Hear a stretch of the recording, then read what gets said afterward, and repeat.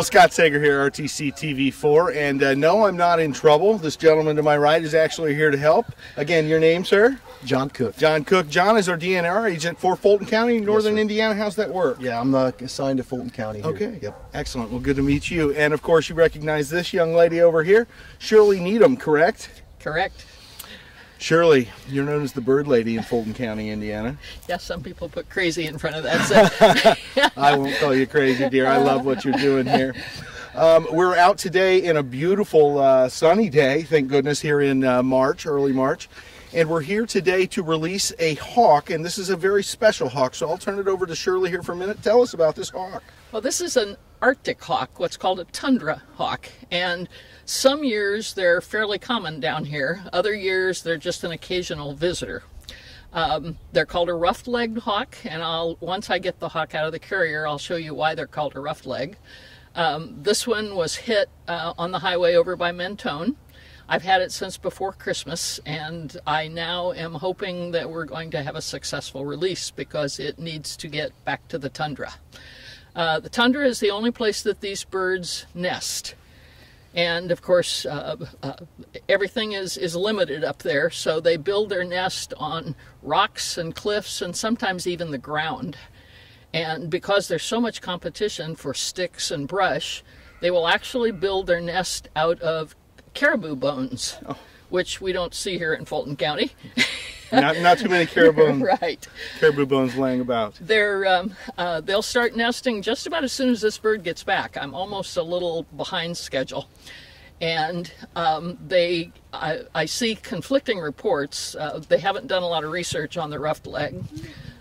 There's a raptor group out in Wyoming right now that's banding. They have permission to band rough legs, and they're going and put transmitters on them, and they're going to start tracking because we don't really know what these birds do all year long.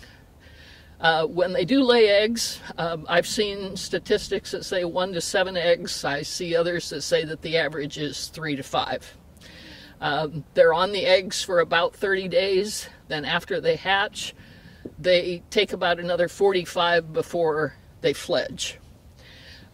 If it's a really good year for lemmings, which is their favorite food, all of the babies will make it out of the nest. If it's not a good year, then because the eggs hatch in the sequence they're laid, you'll have some birds that are a great deal bigger than the others, and those then become lunch for the bigger ones. It's called everybody out there is somebody else's lunch.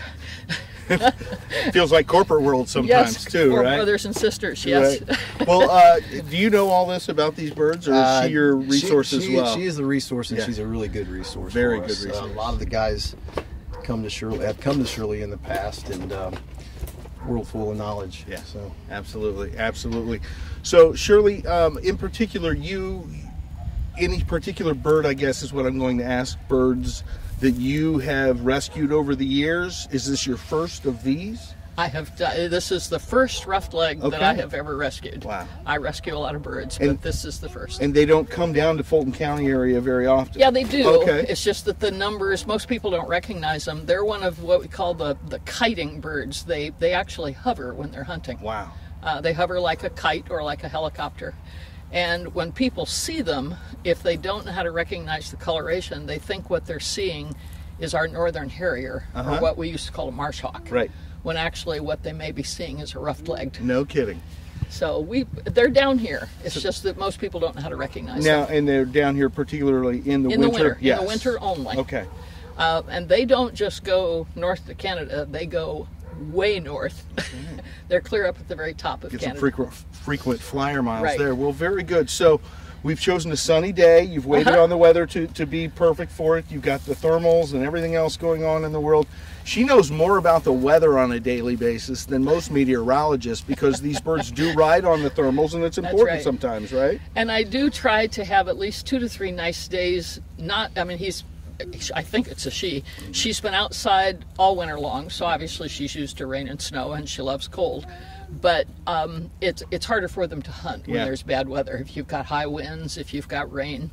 And of course, there aren't very many lemmings in Fulton County, so they have to be hunting something that they aren't really used to. Excellent. Rodents. Right. Ground squirrels. Right.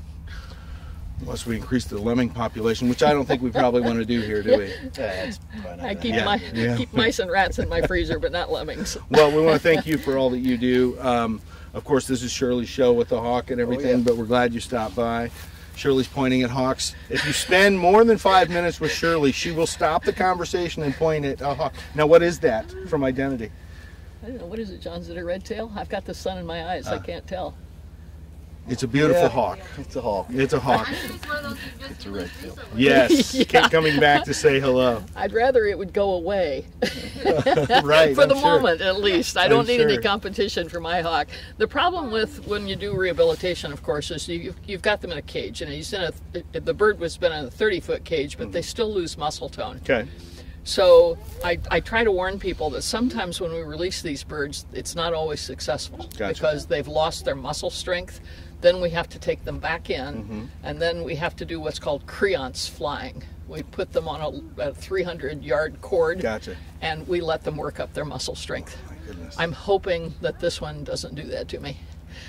Well, we'll see. Yeah, we'll see here in a few moments, and we'll zoom in on the hawk a little bit and let Shirley do her work. This won't be the last time we're with Shirley.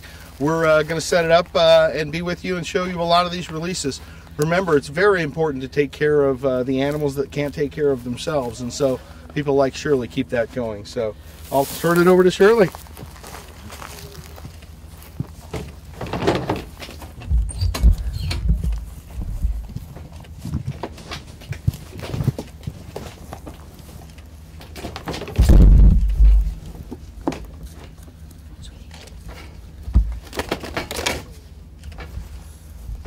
Why I keep glasses on. Wow.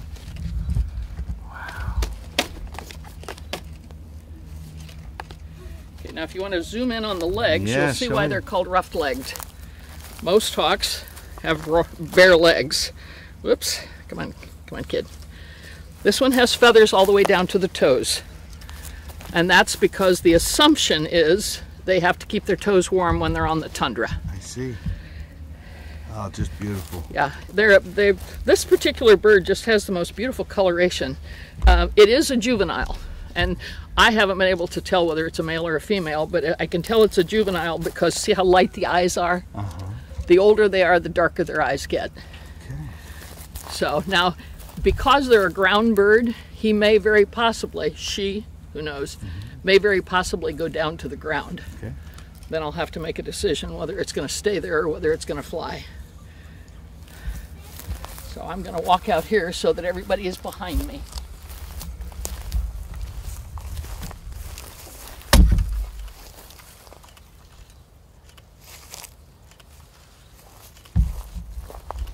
Here we go.